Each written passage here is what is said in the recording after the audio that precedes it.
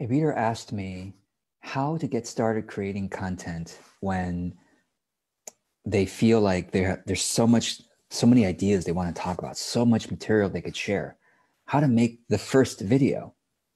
So hopefully this video will inspire you to get going if you're in that situation, or maybe you're in the middle of your content creation process and you still have so much you want to share. And what do you do then? So I'll tell you how I first got going on this stuff. I got going in about 2015.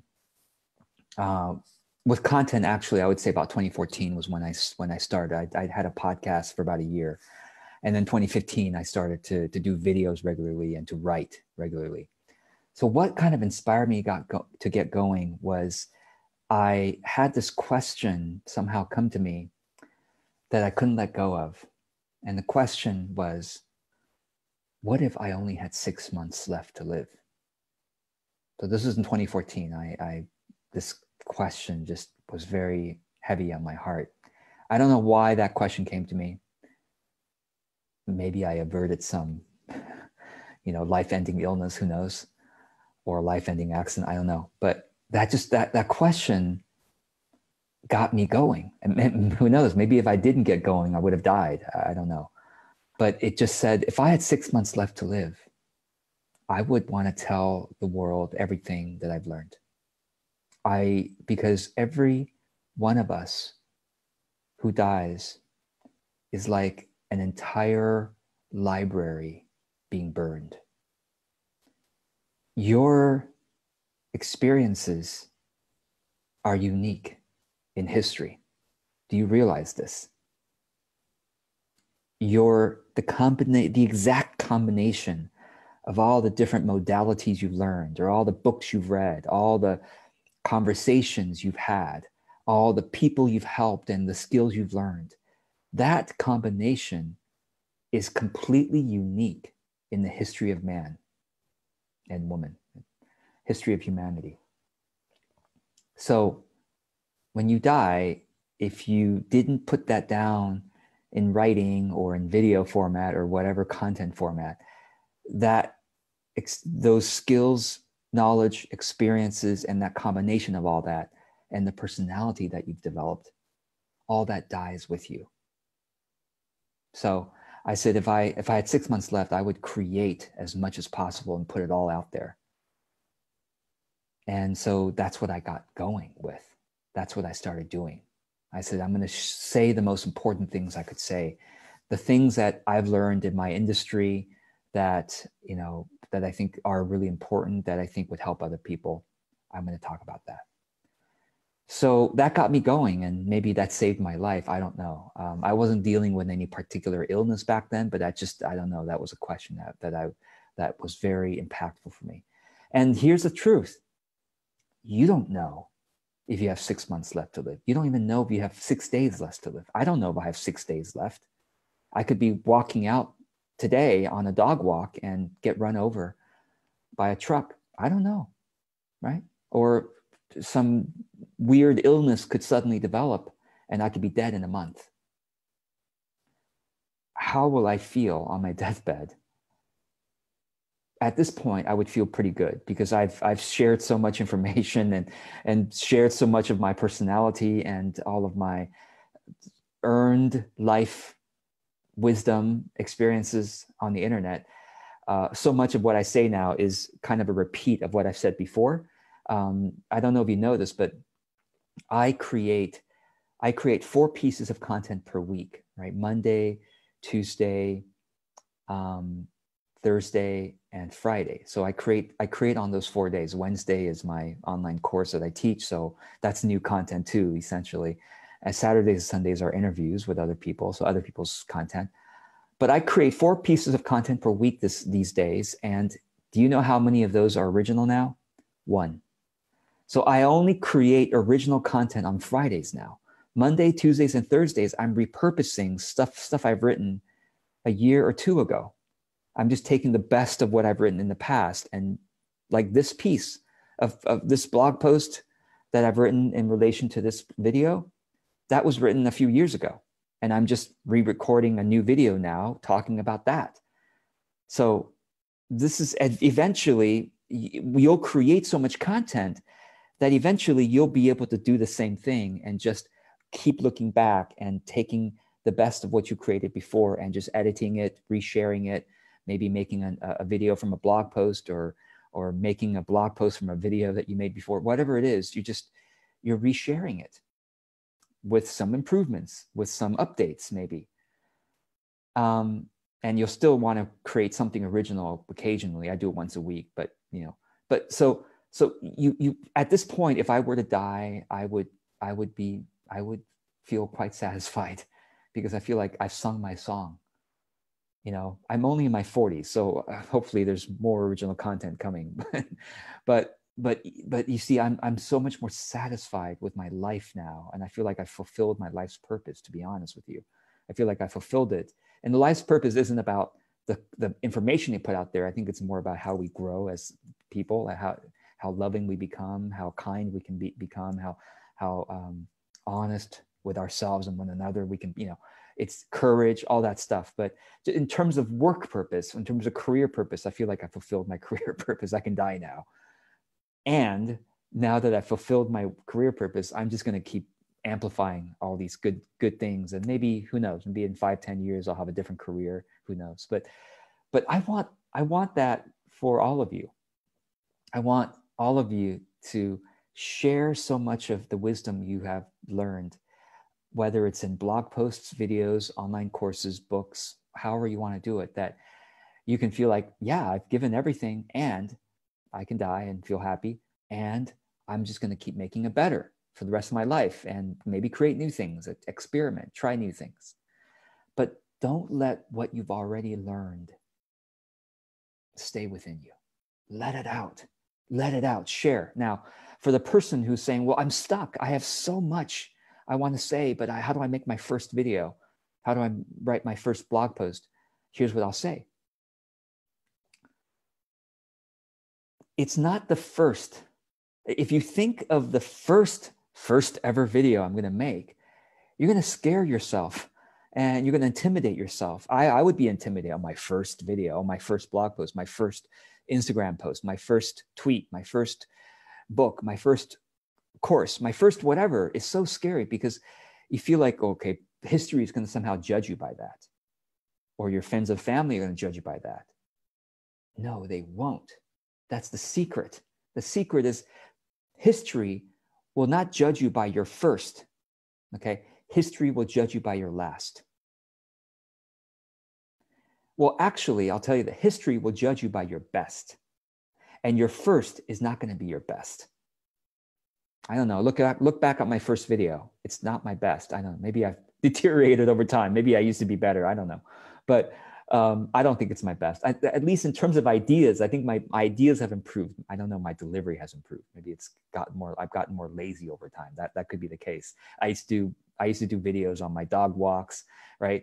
Some of you remember. And those videos are probably more entertaining, more fun to watch because, sometimes I showed my dog and it's in nature. It looks nicer.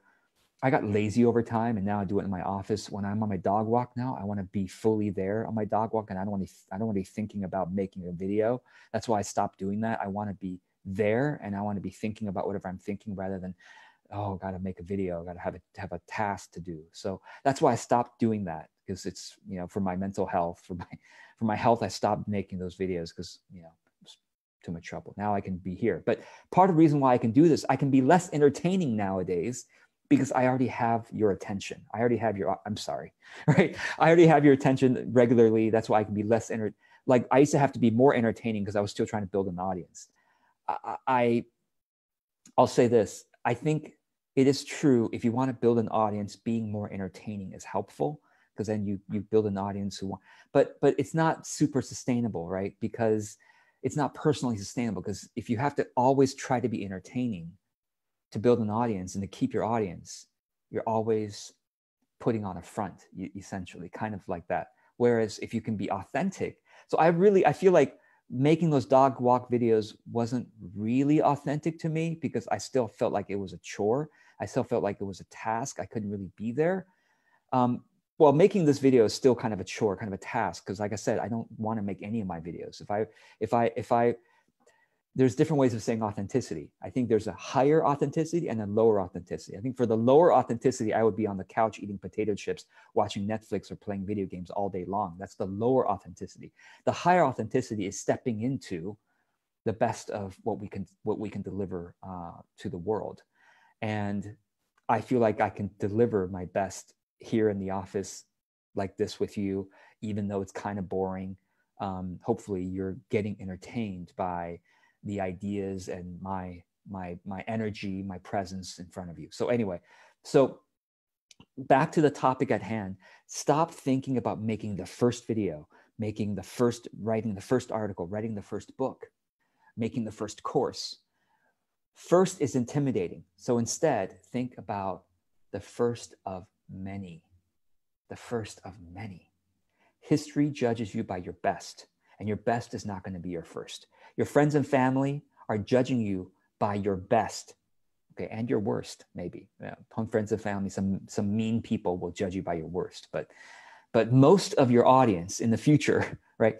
The people who are going to be watching your video now are not your main audience in the future, because your audience is going to be way bigger in the future. Maybe you have 300 friends and family and colleagues right now, and you think, oh, I'm so scared of making something in front of them. Who cares about them? You care about them personally. But in terms of content, who cares about them? In terms of your audience building, who cares about them? Because your audience is going to be 3,000, 30,000 people, maybe 300,000 people in the future. Your 300 friends, families, and colleagues now, they're just a drop in the bucket in terms of your bigger audience in the future. So in terms of audience building and content creation, who cares about your friends and family and colleagues and classmates and who could judge you right now? Don't care about their opinion. Care about the 30,000 audience members who will follow you because they really resonate with who you are. You can be real, just who you are. So don't think of the first, think of the first of many. And don't worry about the order of your content. You got all this material to share, right? You got to put it into this order. No, people don't consume content based on the order. They consume whatever pops up in their social media feed that day. Okay. They consume whatever shows up in YouTube that day. They're not going to read, oh, let's go back. Oh, I've never heard of George Cao. Let's go back to the very first thing he wrote. Nobody does that. Everyone reads just whatever the latest blog post is. They go to your website, they're going to look at the latest one. They're not going to scroll back and look at your first one. And no blog, when you go to someone's blog, no blog starts from the very first one. All blogs are reverse chronological. So your audience will judge you by your last one, not your first one. And history will judge you by your best one, not even your most recent one. And your best one will happen over time as you get more skillful, okay? As you get more skillful in creating and publishing and posting and recording, you're going to create your best over time. It's not going to happen in your first, probably not even in your first 20 or your first 50. It might be video number 87 or video number 870. That's the best one. So I hope this and I'll say one more thing. Some of my clients can't get the energy to create little small pieces of content. Some of my visionary clients, they have this interconnection of ideas within them, and they say, I can't see myself just writing a blog post or making a video here and there. I have to make a whole series to make all the connections so I can feel satisfied. I'm inspired to make the whole video series. I'm inspired to write the book. Now, if that's true for you, that's not me, but if that's true for you, then go and write the book. Then go and make the video series. Then go and create the online course. And as you create the whole video series, share it along the way if you don't mind doing it. It'll be beneficial for your business if you share it along the way rather than waiting until the whole book is published. If you're going to write a book, you might as well share excerpts, of the book along the way because then you'll build an audience who's going to be really, looking forward to reading the whole book eventually. Okay. So if you're going to create an online course, right, if it's going to take you a long time to create it, try to share excerpts along the way as free content. So it builds interest in your full final product later. So if that's the way you think, if you think in terms of big picture, you can't create a single thing, then create the whole thing. Take your months to create it, but share excerpts, share little pieces along the way from the big thing so that you can start building an audience and building interest for the big thing later. Okay. So I hope this helps. And please let me know if this helps to unblock you from creating content consistently. Okay. Because that's my aim. That's my goal when I make videos like this. So if you aren't getting going on creating content or continuing with your rhythm of content, if you're still blocked by something, I would love to know what your block is. Where are you scared? Where are you not so sure about? Let me know below. All right. So while I'm waiting for you to add your comment or your question, let me know if this is helpful, by the way. While I'm waiting, I'm going to go check out any of the comments from the live Facebook people.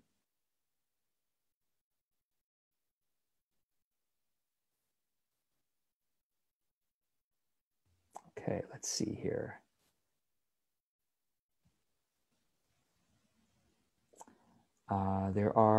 Looks like there are 4 comments. Let's see if I can find all 4 comments to share with you here. Okay, so yes, Miriam, thank you. Anna Maria, thank you. Miriam says, I'm not sure about the topic for a post. All right, Miriam, let's take on that challenge. What do you know? Now, that's a funny question, but let me ask you this. What would you like to have a business helping people with? Please comment below. What would you like to have a business helping people doing? What would you like to do for other people and earn money doing? What is that? Okay. Talk to me about why that's important. Why is that work important? Or what's one of the most important lessons you've learned about that work? Or what's a question that you've gotten from people about that work? So there's your next piece of content. All right. I hope this helps. And I look forward to seeing your comments and your questions and what else is blocking you. I would love to know what is keeping you from making content consistently. All right. Take care.